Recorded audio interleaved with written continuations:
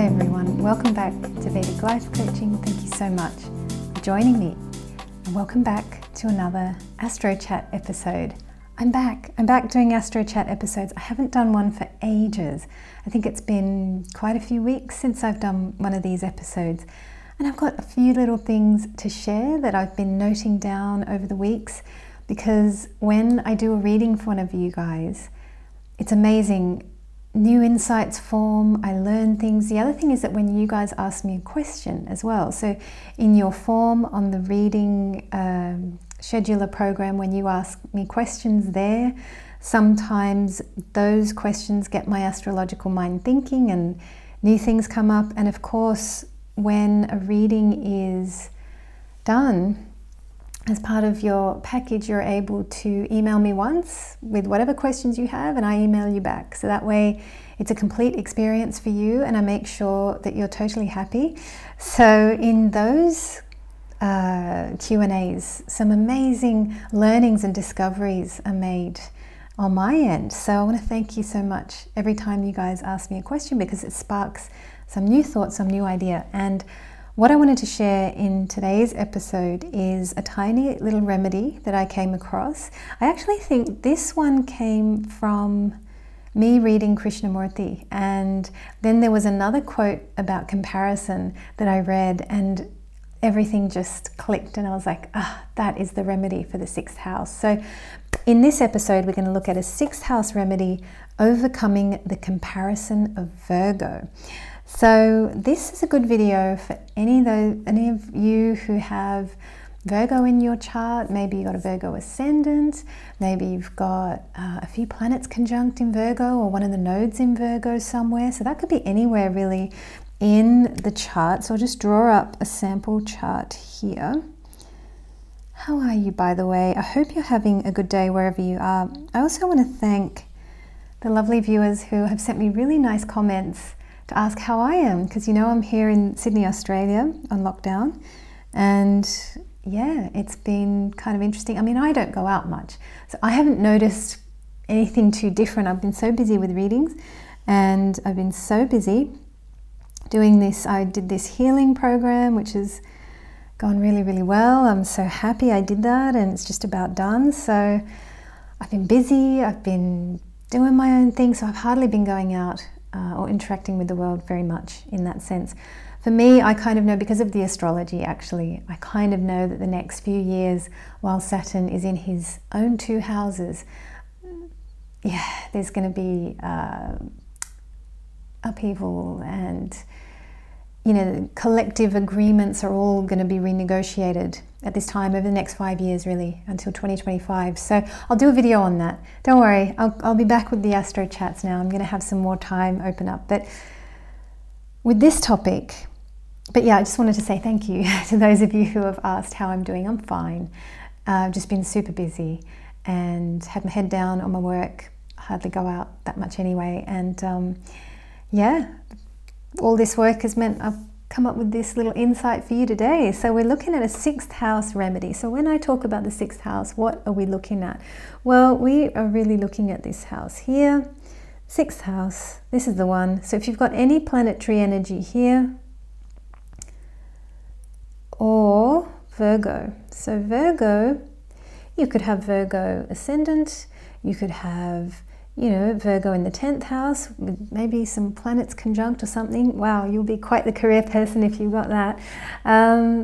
Yeah, so that's what we're really looking at today. And a remedy to strengthen this 6th house, if this is something that you're concerned about, maybe you've got 2 or 3 planets here, and you've had some challenges, you've had to deal with other people coming at you. You know, this is a house of enemies.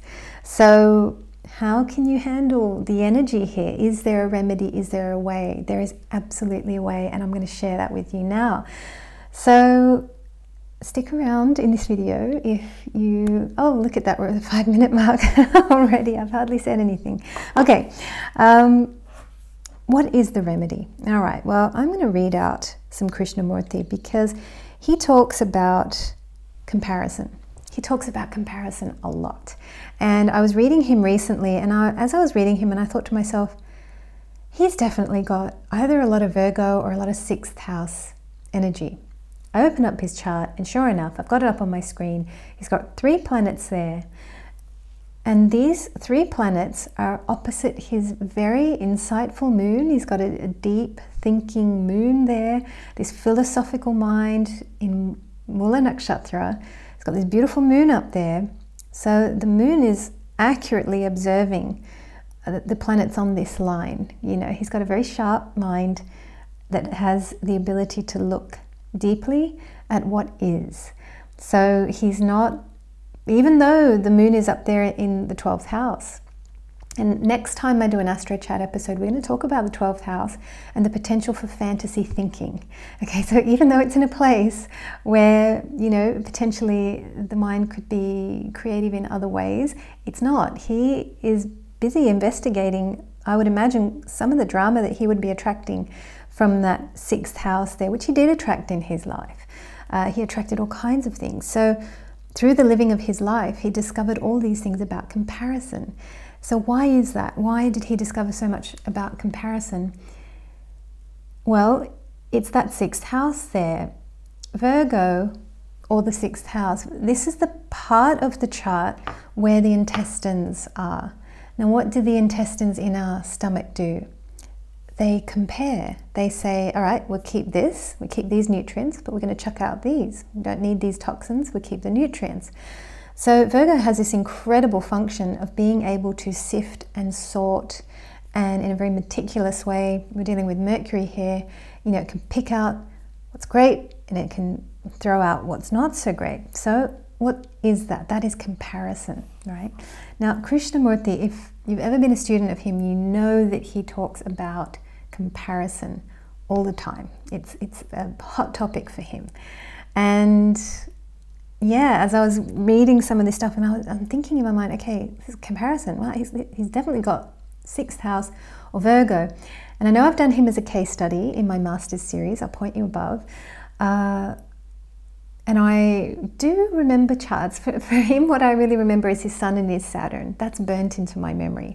I can't not think of him and not see that Sun and Saturn in the positions they're in. But I thought, as I was reading all these quotes about comparison, that yeah, there's definitely a 6th house here. So let me read to you some of the things that he says about comparison, because it's quite interesting. He says, you know, to put it very simply, if you are compared with somebody else, you are not important, are you? In that comparison, there is no love, is there? Our society, our schools, our education, our big people, they have no love. So all our society, all our culture is going to pieces. Everything is deteriorating. He says, if you can look at yourself without condemning what you see, without comparing yourself with somebody else, without wishing to be more beautiful or more virtuous, if you can just observe what you are and move with it, then you will find that it is possible to go infinitely far.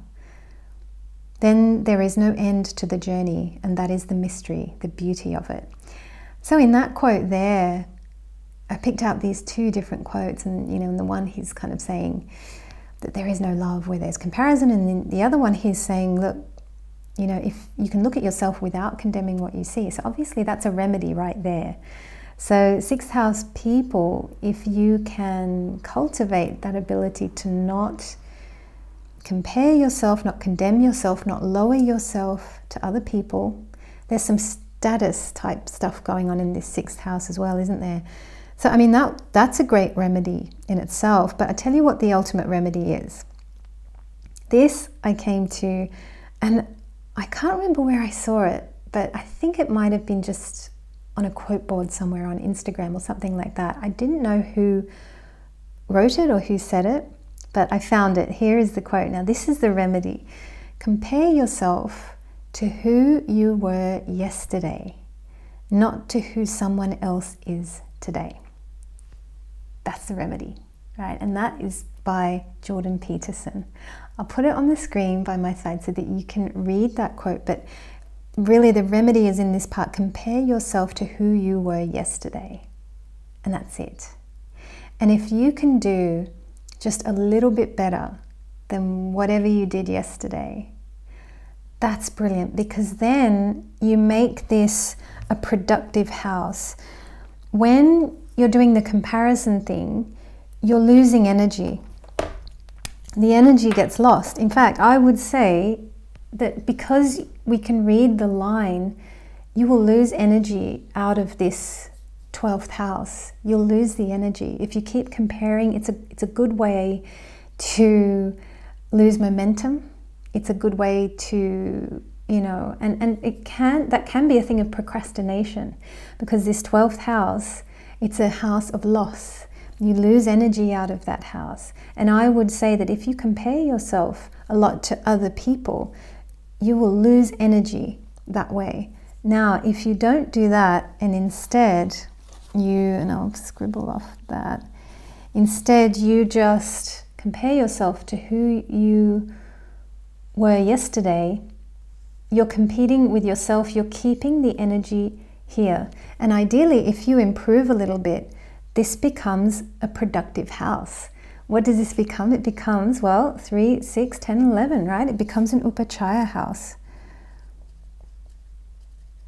Oops. It becomes an upachaya house. It becomes a house that builds, you know, over time, gradually, and the energy, you can just keep building a magnificent career. If you've got anything connected, if you've got these two connected, 6 and 10, wow, wouldn't that be amazing, you know? And if I had time, I would have found a good example that did that, but I'm sure there is something like that out there. Hang on, let me have a look at Krishnamurti. Oh yeah, look at that, he's Venus. Yes, I mean, he is the one. He's got Venus as the Lord of the 10th house. It's sitting there in the 6th. Because he did incrementally build over time. He built such a beautiful legacy that is still being enjoyed today. Isn't that amazing? Wow, well guys, I think I'm going to leave this video there, but I hope that's been a good overview of the 6th house, Virgo, of this concept of comparison, how painful that is. You know, it creates fear as well. That was another thing. Let me just see if I can find this other quote. There was another one that I could read out. I might as well. Go on. Those who want to check out, they can check out here. But he says here, comparison breeds envy, jealousy, and jealousy is the beginning of fear. So when you are compared with another student, you as an individual, as a boy or girl, are not important, but the other student is important. When you compare yourself with somebody else, then the somebody else is more important than you.